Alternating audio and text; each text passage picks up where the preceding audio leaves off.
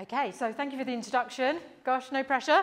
So I'm here today to talk about the Greys of Cambridge. Hopefully you've come here to hear about the Greys. So just let me tell you a bit about myself. So I'm not a historian or related to the Grey family. By day, I am a soft drinks entrepreneur. So I make Breckland Orchard drinks, which are sold in quite a few cafes around about here.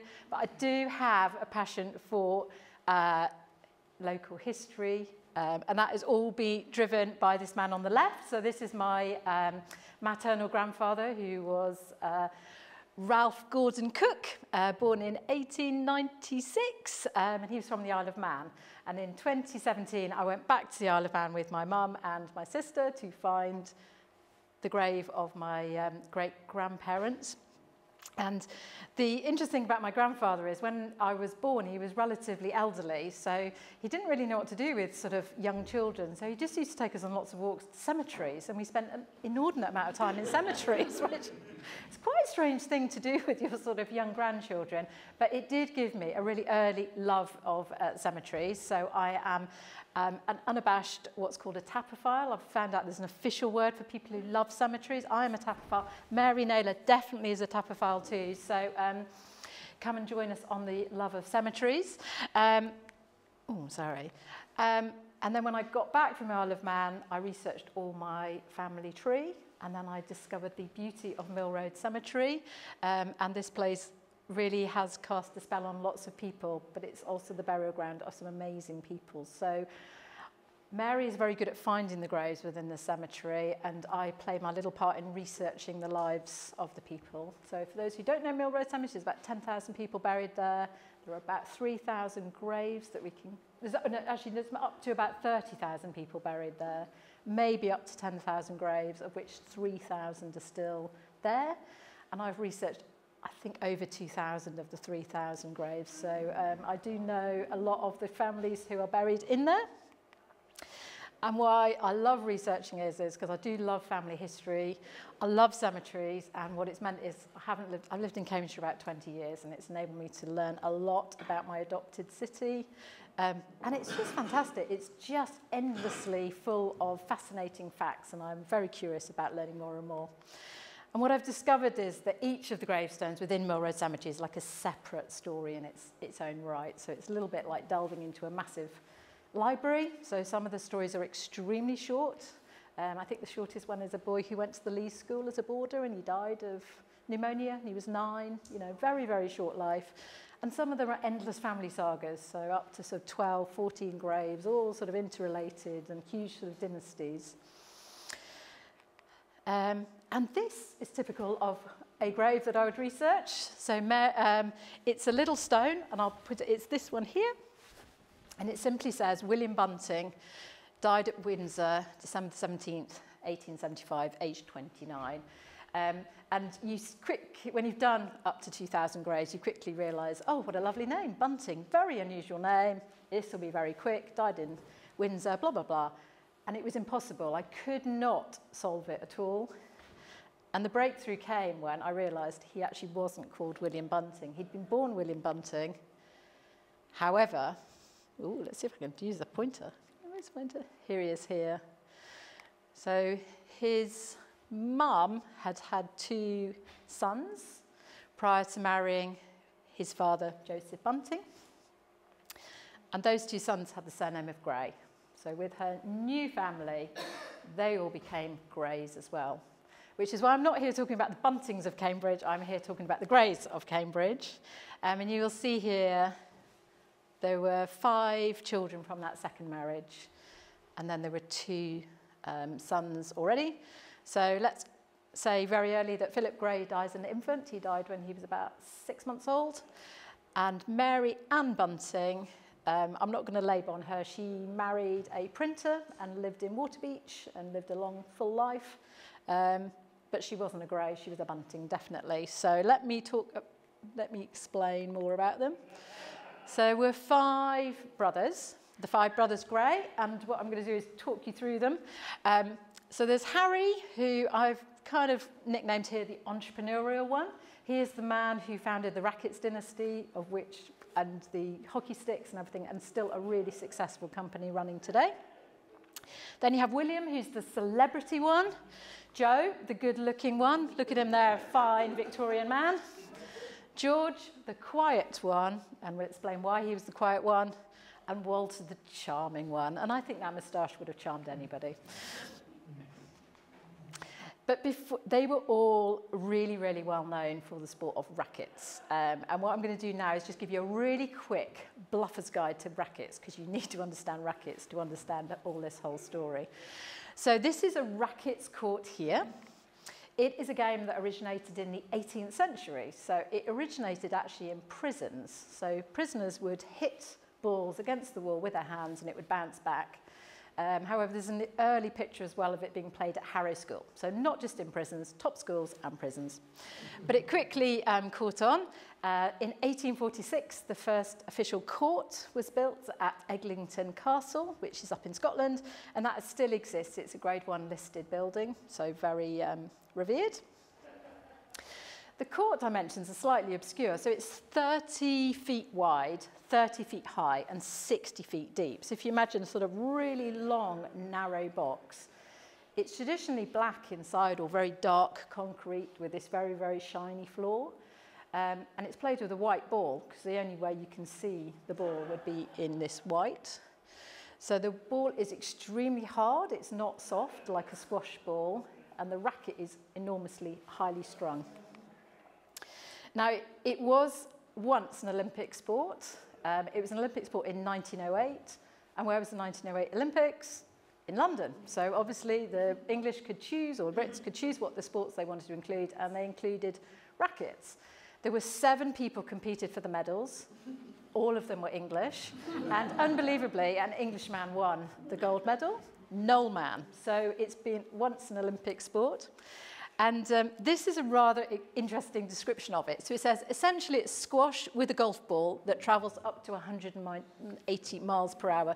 Frustrating yet addictive, rackets is perhaps the hardest sport most people will ever try, requiring the racket handling skills of tennis or squash and the hard ball timing of hockey, cricket or golf. It's the ultimate ball sport.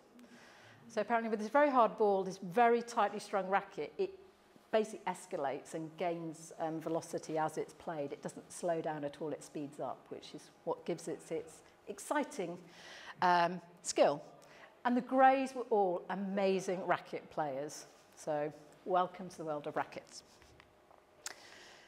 So this is a picture of a court probably about 1850s-ish. So it's an open court, this one. It hasn't got any sides to it.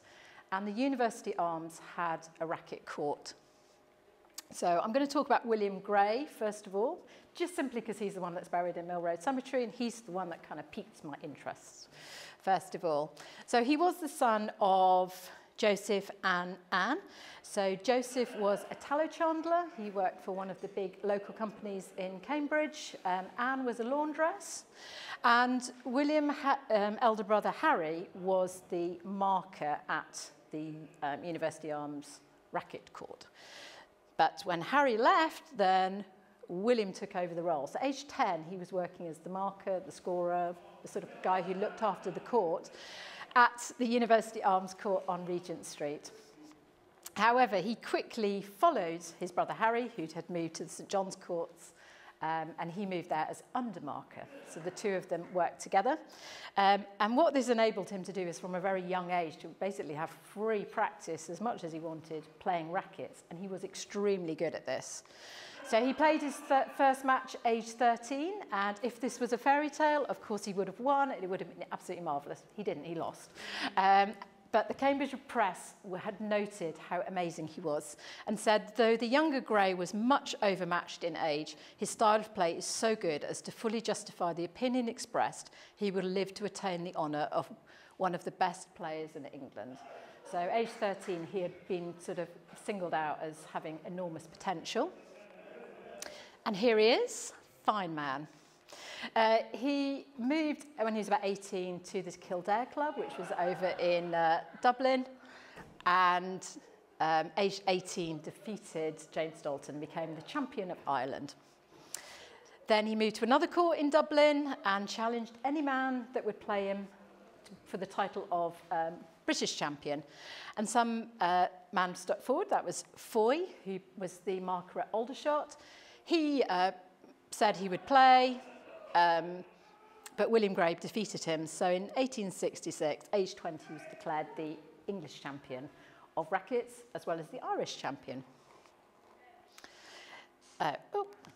So the next thing, that obviously having conquered both Ireland and Great Britain, was he needed to conquer the world. So he was then in 1867, so he's 21, he plays a match versus Frederick Fulks, who was the champion of America. And this here is an actual artist lithogram of that match. So you can see the two men. It was for a fee of £1,000, and that would have been put up by an American merchant. So in today's value, that's about £100,000, not to be sniffed at all. And they played 7 games, first in Ireland, then in New York, and then there was to be a deciding match.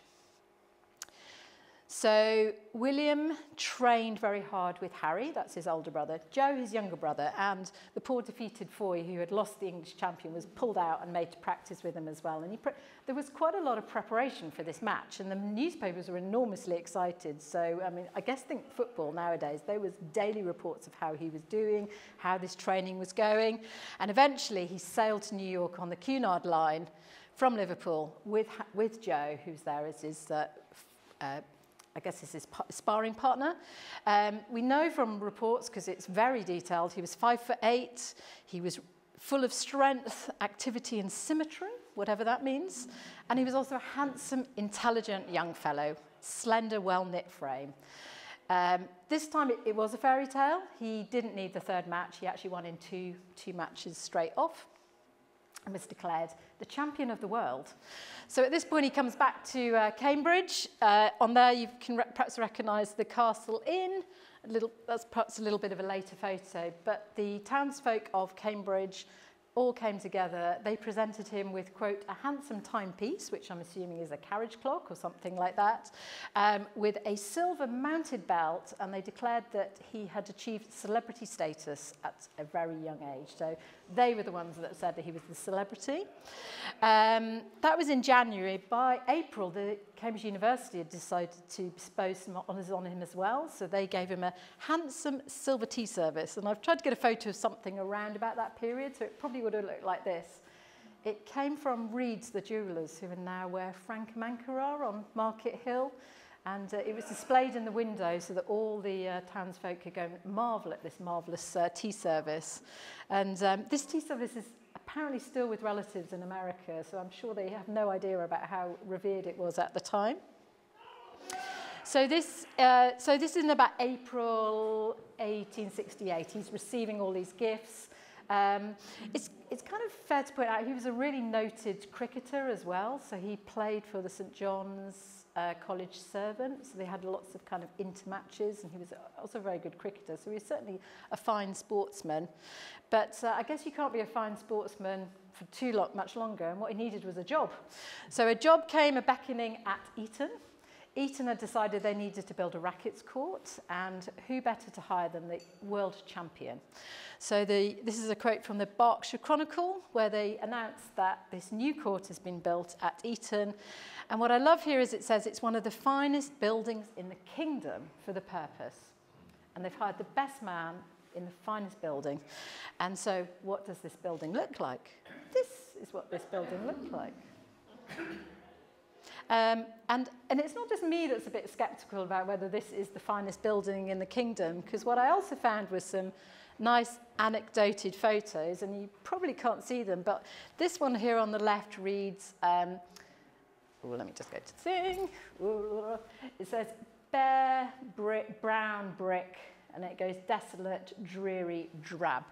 And someone has written underneath that you should train the child's mind to beauty by feeding his horizon with beautiful forms and colours. And they obviously considered that this building here, the Rackets Court at Eton, was not a suitable candidate for filling your life with dreariness. But anyway, it was fine. He worked there.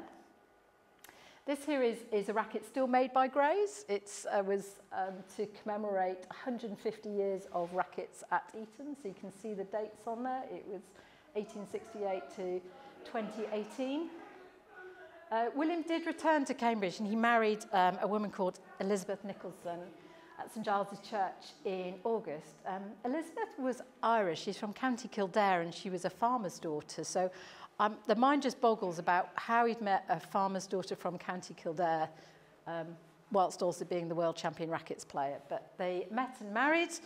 They had a son, and they lived very near the school in Eton.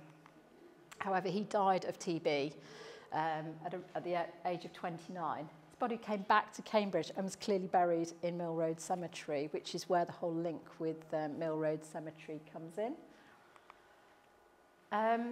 His widow stayed in Eton, and a few years after she died, she was actually the cook at Eton School. So again, the mind just boggles how he'd won this great enormous amount of money by being the racquets champion, and then she was basically a cook. Their son was farmed out to another family in Eton, so they didn't live together.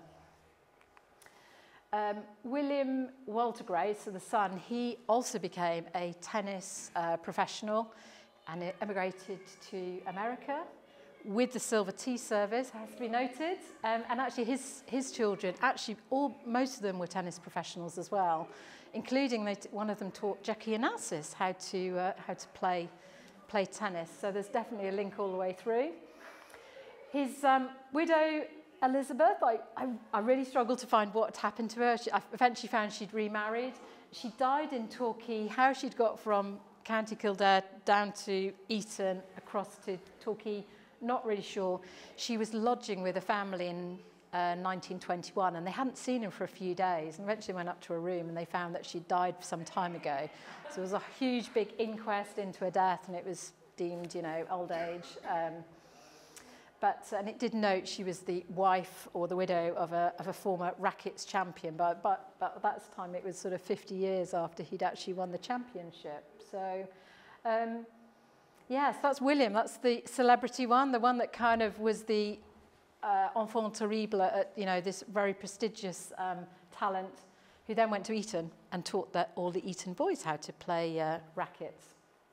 Which then goes on to the second brother, Henry John Gray. So he was the brother that meant they all took the name Gray rather than Bunting. He was also known as Harry, and he is the one that founds the sporting goods dynasty. So he, and all their lives kind of intertwine, so you'll see there's a kind of repetitiveness. So he worked at the University Arms Court. He then moves to the St John's Racquet Club. William takes over his old job, then William comes with him to the new job. In 1861, he plays Biggs, who is the marker at the Torquay Court, and he won. So he was quite brash, this guy. He then kind of walks around all his newspaper interviews, like, oh yeah, I'll play anyone in the world for a title, and I'll play singles. If you want to play singles, play me. If you want to play doubles, play me and Biggs. That's fine, we'll play. And there were two players at the time who were really, really good, who were Mitchell and Irwood, and they just wouldn't play him. So every interview he gives, he goes, will they come and play me? Come on, play with me. I'll wager them, I'll give them £100, blah, blah. And they just wouldn't. So Irwood in particular would come back with, Mr. Irwood says he's a bit ill at the minute, but he'll get back to Mr. Gray when he's better. And you can see over the months he's getting increasingly annoyed. So by 1863, he's like, well, play me, or I'm just going to take the title. And then still no one plays him. So 1866, still nobody has actually stepped forward. So by this time, he's been the undefeated champion for 5 years because nobody would dare play him. So it's quite interesting. He then starts signing himself the champion of England. And it has to be said, he's never actually played for this championship. It's just nobody would play him, so he would lose. Does that make sense? Like, you could just... so he sort of monikers himself now as the champion of England. And if you remember, then William Gray actually becomes the champion of England. And that's because somebody finally stepped forward and wanted to play, who was Foy. And so Harry then goes, well, it's okay, I'll let my brother contest my uncontested title because nobody stepped forward. And you can see this sort of family bond coming through where he goes, he resigns the defence of the title to his brother, so well able to carry on the prestige of the family. Very nice, very noble. However, he stays in Cambridge. He does coach a prolific amount of people, and there's some very famous rackets players like Littleton and Steele, who he said to coach, and obviously the university had lots of sports people coming through it. So he coached his brothers. You'll see they all have sporting success. He coached many of the university players, and he was said to be an absolutely excellent coach. Not only was he good at rackets and also tennis, he was an amazing cricketer, so he was meant to have played in an all-England team, and he was also a golfer, so at some point he opened a golf course in Grantchester, which is really quite curious. So if there was a sport, he was generally going to play it. He married Elizabeth, they had 8 children, and they lived in sort of various places, Madingley Road, they lived in Tennyson Road. But by 1881 on the census, he's not putting himself down as a rackets player or a racket marker, but now he's decided he's a racket bat maker or a manufacturer of athletic outfits. And this is a vintage grey racket. And it's said that he founded the company in 1855, so relatively early in his career. He had a factory Grange Road, Searle Road, then the Playford Works on Benson Street, and then the shop was at 36 Sydney Street. They also had branches in Chelmsford and various places, but it seems that they were actually wholesaling rackets to other sports shops around the country really quite early. Let me just put something here. And sort of an example of how eventually this sort of dynasty went round. So this is the RMS Falaba, is that right? Was it say like that? 1915. So this was a ship that sailed over to Africa mainly. And it's an interesting story about a Mr. Vincent de Lisle. So Mr. Vincent de Lisle had been to Cambridge as an undergraduate and then had become a government official in Sierra Leone. So he's over in Sierra Leone, and what does he need? He clearly needs a racket. So he phones up his favourite sporting shop in Cambridge and arranges for one to be sent out to him. And it was, they sent him one of the famous imperial rackets, and it was sent out tightly wadded on the Falaba, which was sailing from Liverpool to Sierra Leone. Now, fortunately, this is one of the early boats to be sunk by the German U-boats. It's sunk just off the coast of Pembrokeshire. There's a crew and passengers, about 240, and of which about 110 perished in that sinking. So it was quite a big national scandal at the time.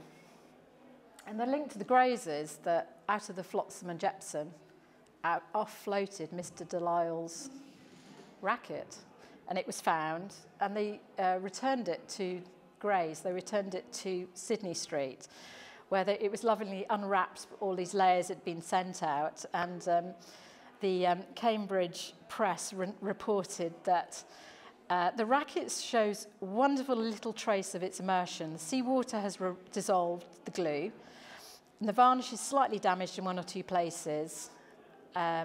But otherwise, the racket is strung with waterproof gut, especially manufactured for climates like that of the west coast of Africa.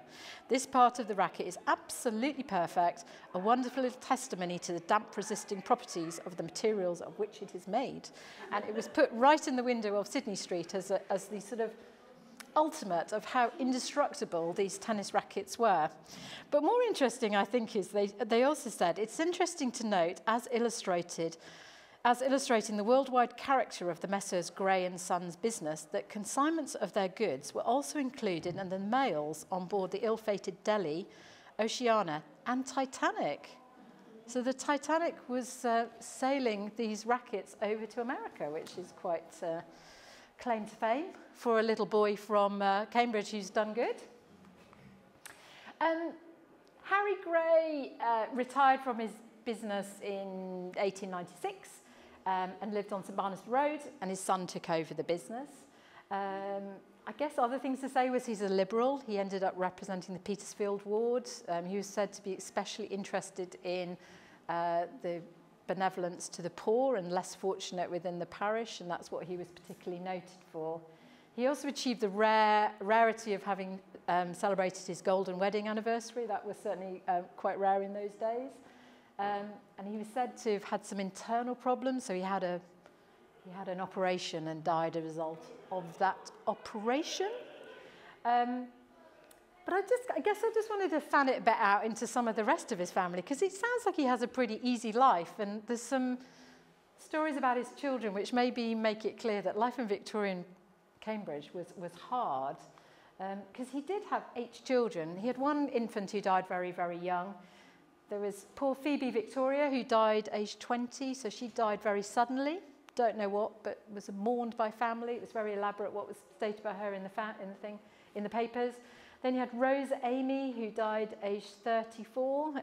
She was said to have died of a trying illness, patiently born, which was often code for some cancer. And then there was Hannah Alice, who died aged 38. So these 4 children all predeceased Harry. And Hannah Alice is an interesting one. So those are her dates. She died aged 38. She married a man called Nathaniel Brooke Swan, which I think is the most marvellous name, in December 1885. And without casting aspersions on her, she was 26 at that point, so she was fairly elderly for a Victorian bride. And Nathaniel was a fishmonger. He was from Great Yarmouth, but he had moved to Cambridge and opened up a shop on Fitzroy Street. And there were signs that not all was well when he took this advert out in the Cambridge Press in September 1891, basically saying that Alice had deserted her children, her 3 children, and he was going to not pay any of her debts. So it's like, oh, what did poor Alice do?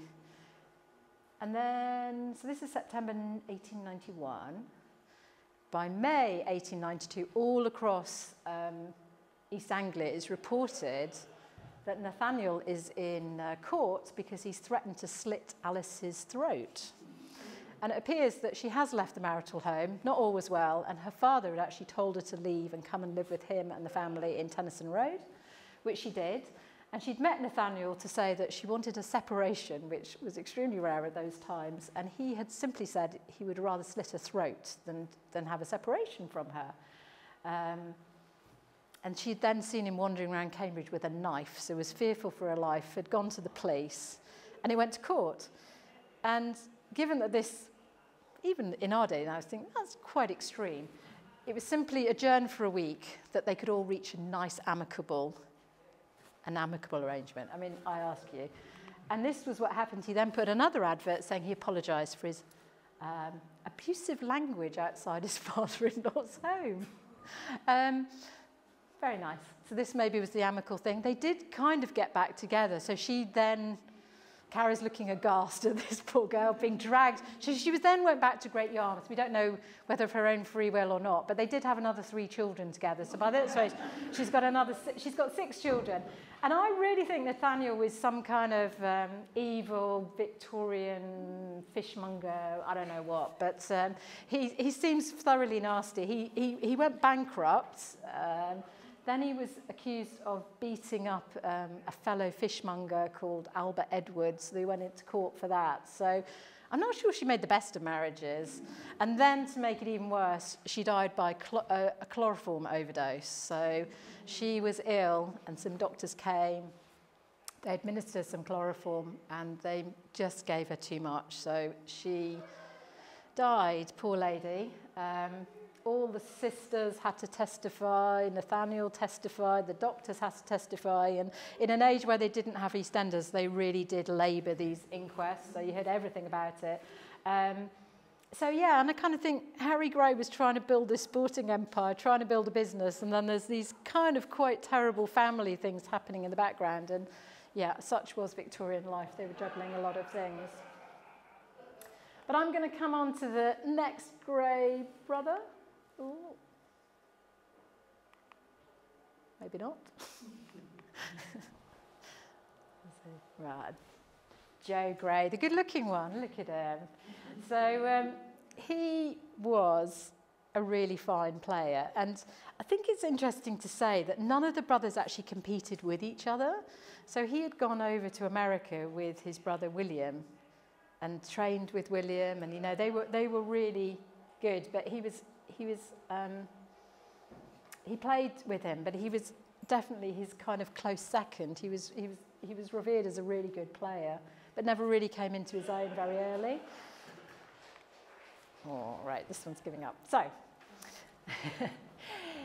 however, William was ill with TB in 1875, and somebody did actually want to challenge him for the tournament. So a man called Henry Fairs, who was known as Punch said, I want to fight for that title, and William was too ill, so Joe was put up in his place. And again, we know how tall he is, how much he weighed. They were very into weight and height. And what kind of made it worse was that Punch had taken over William's job as the racquets marker at Eton. And again, if it was a fairy tale, he would have beaten Punch and it would have been great, and he didn't, he lost. So the title of the English champion that had by that stage been in the family for 15 years, it fell out while Punch was the champion. However, Punch then got ill a few years later, so again, without a match, Joe then became the champion because Punch was unable to. It sounds a bit like boxing. You basically say, oh, I'll fight you, and if you don't do it, then you're bit by defeat. Punch eventually died. So poor Eton had lost like 2 rackets masters in about the space of about 3 years. But he was the English champion. So he was English champion for just under 10 years. And here he is. Here's where he writes his name, the champion of England. He also fought for the world title, and again he sailed over to America, where he was the odds-on champion, odds-on favourite to win. And it was said about him that he wasn't so much good at the shots, at being quick, but he knew exactly where the ball was going to land, and it was that ability to foresee where the ball was going to land that gave him his absolute skill. And I thought this was quite interesting. So just as he had gone over with his brother William, he and Walter go over. And they say that Walter exhibited his powers as an unusually hard hitter. And both the Greys are fine exhibition players, and they can entertain an assemblage for hours without tiring themselves or their admirers. And they must have been very, very good-looking men sitting out there, and lots of people came to see them train. So they'd sailed over on the boat. They actually played 2 players. They played a Canadian player and an American player. And it was, although they were noted as the better players, it was kind of hoped by the American press that the fact they'd had to travel so far and they were sort of outside their comfort zone would mean they wouldn't do that well. But Joe absolutely thrashed his opponent, and he won easily. So he was declared the world champion. But he needed a job as well. And where did he go? Well, he goes to rugby school. So you note there's William had gone to Eton. Joe now goes to rugby. He married in Cambridge, had 6 children, and he taught rackets and lawn tennis at rugby for 26 years before he handed the job over to his son, who was also a noted rackets and tennis player. You notice this is kind of genetic. They seem to be so good. And he died at his home in Rugby after a short illness. He was nearly 80, and the Rugby Alumni magazine printed a lovely tribute to him. It said he was of great integrity of character. He was much esteemed by the old Rugbyians, many of whom called to see him when they visited the school. His exceeding personal charm and good looks made him a popular figure both on and off the courts, which I think is a lovely tribute. And then Frederick Gray. So I'm calling him the quiet one because when all your brothers are the world champions, British champions, he was a fine player as well, but he didn't really get a chance to play. He was noted as a very fine cricket player, racket player, and he married and also had 6 children, and they became racket players as well. It's definitely goes down the family. He had to go to a public school, clearly, so he went to Haileybury. He went initially to Cheltenham College because they had a rackets court, but then Haileybury poached him lured him over with a very lucrative post. He taught both rackets and cricket at Haileybury for 21 years. before dying unexpectedly at the relatively young age of 42. So you actually have these completely bizarre matches where and it's reported in the newspapers that all the teams are trained by a Gray brother. So you've got them at all various schools. And then Walter, so the charming one.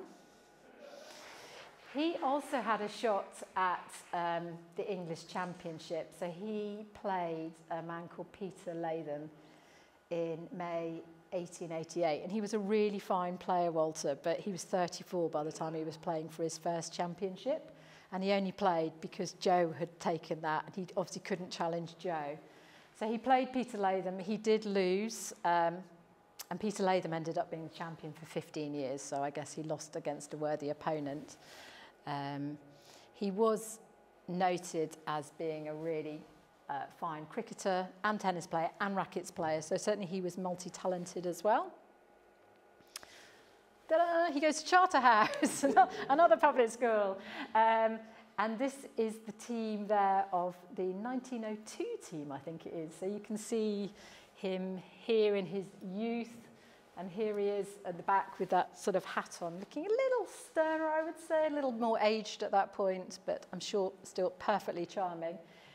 He had to retire in 1903 because he had arthritis. I guess having played that much sport, maybe it had caught up with him. So he retired to the sea. He went to Worthing, then Burnham-on-Sea, and he continued bowling in there, stringing rackets. And after he died, the Carthusian, which I guess must be the alumni magazine for the Charterhouse, described him as a glorious hitter, very active, never played a slack game, above all. His was a charming personality, and every one of his pupils really loved him. Oh, Walter. So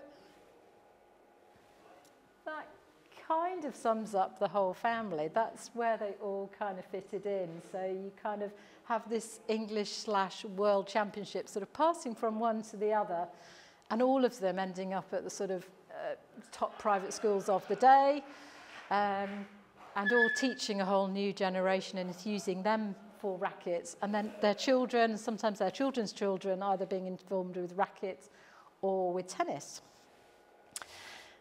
And I just wanted to kind of end on why isn't everyone playing rackets? Maybe you're asking. So rackets is an interesting game. It requires these specialist courts. And there are tennis courts. They are predominant. I can't remember how many courts there are, probably 30 in the UK at the minute. There's about 5 that aren't in private schools. So if you're at Winchester, Harrow, Eton, they will still be playing this game. And there are British Championships. There's one, I think there's courts at the Queen's Club in London. There's some in Manchester. But there was apparently, after the First World War, the courts kind of all disappeared because they needed upkeep and they were just so big. And at the same time, tennis had emerged. And tennis had earlier starts, so it actually started about the 12th century, and I don't know, it started as a palm game, so you sort of hit a ball between yourselves, and then it went on to a racket. But it was still a pretty minor sport, and what apparently exploded its popularity was the British or English inventing the lawnmower. So with the lawnmower, you could get lawn tennis, and this meant there was an explosion in it.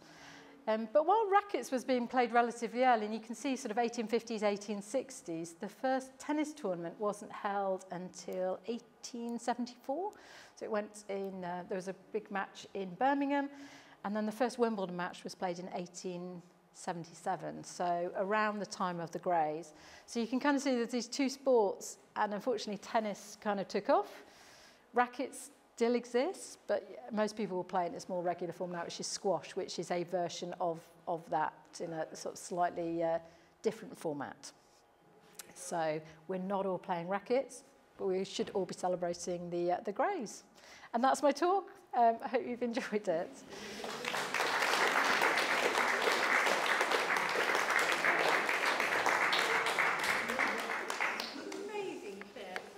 Has anyone got any questions or anything they wanted to ask? Just goes to show, though, how you can just take one little stone in the cemetery and then you get all the... Yeah, you do, I know. You have to put the hours in. So I was just going to say, actually, special thanks to, there is an amazing man. Gray's is still a family business, and there is an amazing man there called Richard Gray, who is their export manager.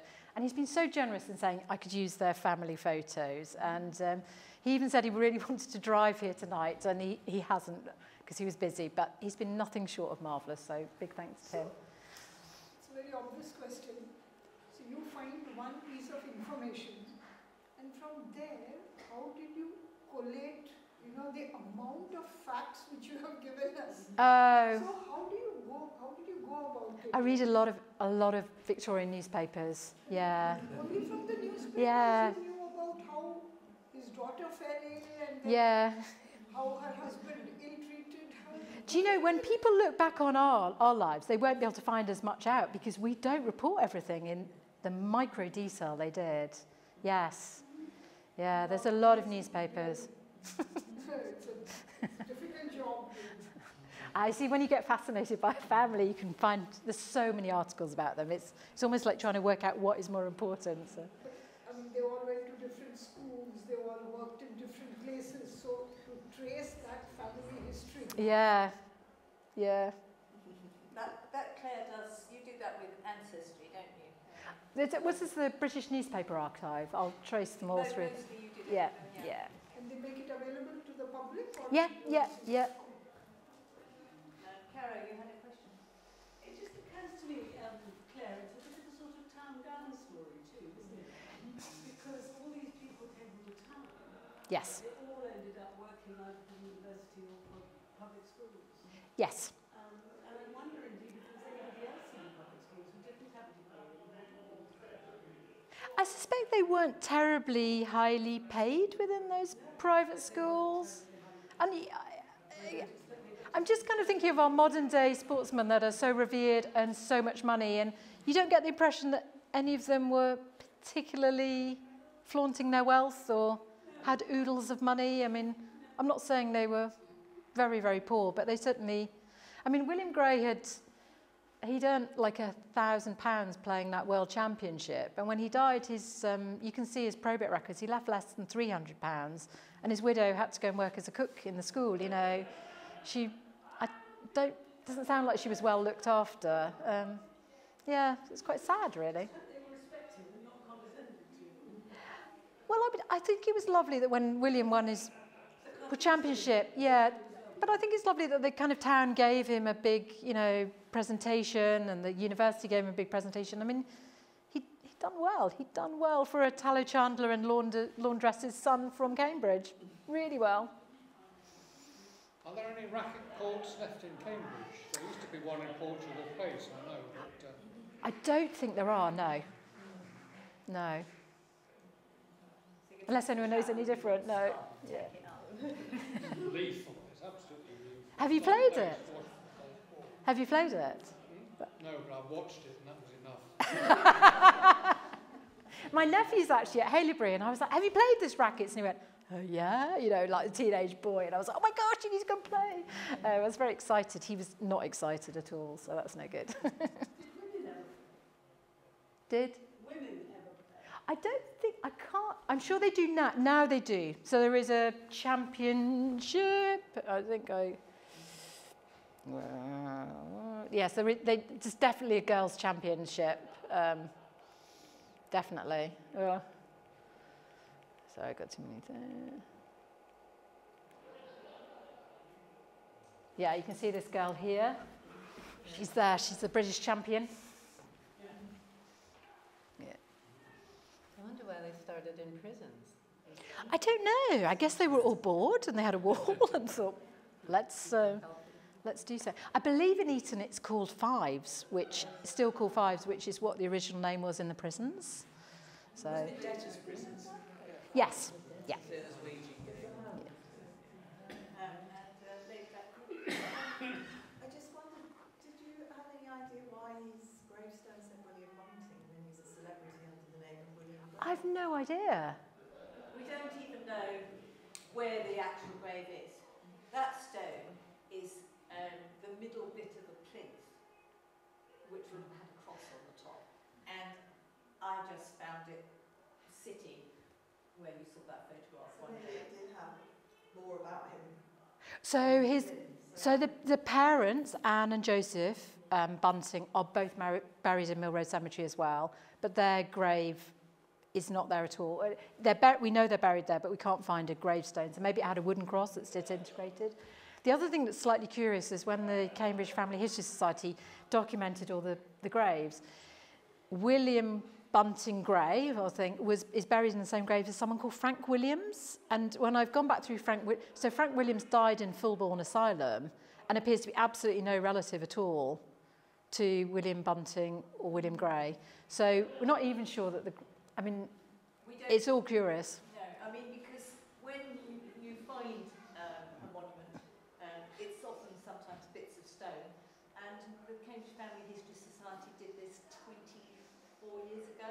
They transcribed a lot of the monuments, and they may have just found these two bits together and put them together because they looked as if they were the same thing, but we don't know because I've never found the rest of it. All I know is that it should probably be on the other side of the path. That's all I know.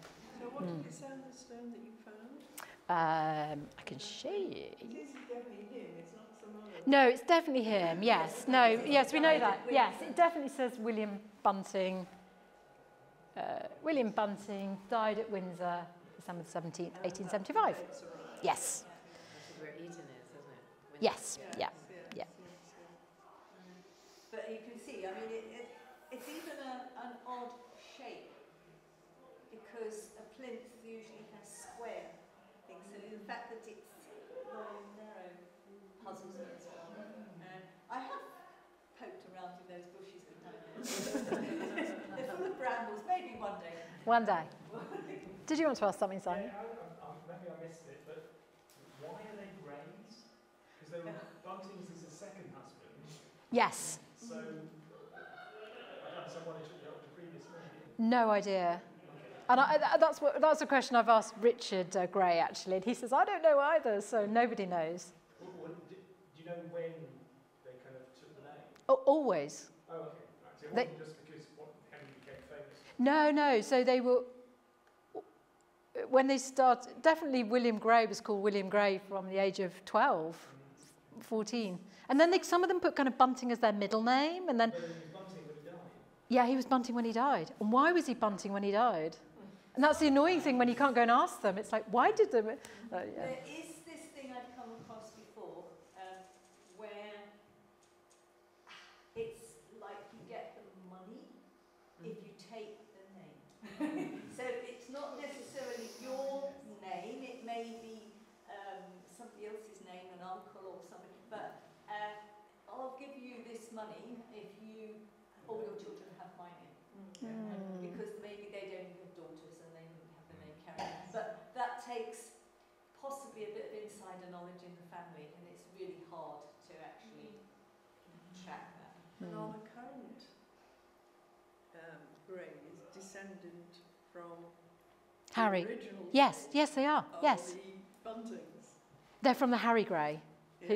He was the first... He was a Gray. Yeah, I was just saying to Mary, actually, before we started, so I don't know whether Harry Gray and Philip Gray, there's some debate who their father was, because he might have been a Gray. But actually, when Anne Gray married Joseph Bunting, she said her father was called John Gray. So she can't have been a widow when she married him, unless she was a Gray who married a Gray, who married a cousin. I don't know. That theory sounds right, that you've just put forward. Yeah. Yes, I mean, it could be that the father of the two original children stipulated that they should all be called Grey. Unless he foresaw his own death, I don't know. You can't actually visualise the situation where that may be, but I've come across it before, where one family, and then another one where they had to wait before they got married. They had all these illegitimate children, but they had to wait until the father died before they could get married, and so that complicated the names of the children because they had to stay without the father's name. Yeah, I suspect Harry Gray was actually a fine rackets player and was well known in the town, and therefore if you were his brother and trying to almost ride on his coattails, it was kind of easier to explain yourself as having the same surname, rather than saying, well, I'm Bunting, but I am kind of related to him and we're this. So. It could have been a really small thing that then escalated into this whole family having a different surname to that they were born with. So there you go. Yes. And is there any evidence still of the works in Benson Street? I don't know. To tell you the truth, I don't know. I know they still have a cricket bat factory in Coton. Yes. Yeah. I think I've got a great tennis racket up in the room. Yes. So Gray's actually made cricket. But Gray's they bought Gray. They combined to be Gray's Nichols. So they make cricket bats. They make hockey sticks. My daughter has a hockey stick. They own Gilbert rugby balls, and also they own a netball company. So they are prolific in like a number of different sports. Yeah. Is the Nichols from the Nicholson, one of the ladies? No, not from that. No, and they do actually still make rackets as well. So there are only two companies in the world that make rackets, which is one, the Gray's rackets, and an American company. So. Yeah, if you want to play rackets, go and buy yourself a Gray's racket. They're made in Coton. Yeah, are they? Ah, okay. Yeah. Ah, fabulous. Richard's brother. Ah, okay. Your brother's been really super kind. Lucy. Yes. Do you know any more about her? About? Yes, I was wondering. Not really, no. Do you think it's possible to find out a bit more? Yeah, I mean, I track her. She dies about 1891. She dies in 44 City Road. She's living with her daughter, Mary Ann, who's married a printer. She sort of dies and gets married in Mill Road Cemetery, but without a grave. She's a laundress. It's like one of the, lots of those Victorian, you kind of think, surely she had a life, but unless she was brawling or caught up in the court, she wasn't really in the newspapers, and then you don't really know about them. Joseph Bunting died. Yes, yeah. I think he died about 1880 something, 1886 or something like that. Yeah, and similarly, but they're buried together in Mill Road Cemetery, but just we don't know where the grave is. Maybe we'll find it one day. Well, but again, it's usually the children that provide the headstone, because the children have got a bit more money. The parents are often poor and they don't have a headstone. But of course, when they die, the children can then afford to buy one. So the fact that they've all done well for themselves, but there's only 12 headstones. Oh, well, I'm glad you found a stone. Well, it's time to give you the... Oh.